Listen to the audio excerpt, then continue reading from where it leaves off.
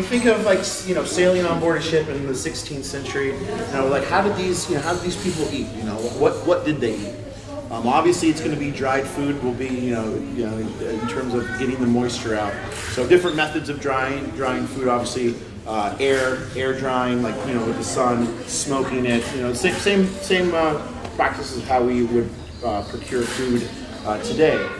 On board a ship, actually they ate pretty well. I'll pass it around. You can look. There's a little bit of some fish, which you would have on board the ship. And then, does anyone know what this is?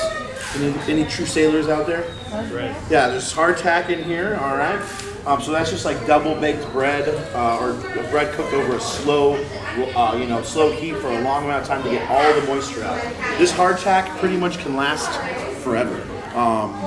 And so you have this, and then you have a variety of really nice beans. So when I pass this around, you can look at all the beans and things like that. This, what you're looking at, would be about 4,000 calories of food. So 4,000 calories is a pretty decent amount of food. What sailors would do when they get their rations, the bosun mate, or would it be a bosun mate, or who would be the rationer on board a ship? Do you know? Bosun mate. So the bosun mate would take care of the food rations as well, as many different functions on board the ship.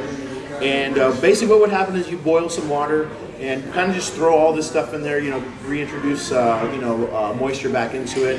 The hardtack would kind of get into a soft soupy consistency, so it'd be kind of like a big porridge kind of mix. But what some sailors would do, they would friendships would happen on board the ship, or before you jump on board a ship, and you kind of would group together and put everything in a big pot that's been cooking, and you kind of eat this all day long.